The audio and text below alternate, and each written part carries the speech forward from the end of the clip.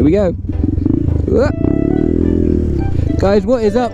We are back out. This is the 2nd of March. I've been out today trying to rescue my my dad's car, and well, anybody else's car, and decided why not take the Grom out. If you don't live in the UK, you won't know really what the hell's going on. We've been hit by Storm Emma. We've had a hell of a lot of snow. If you haven't seen already, the window's open.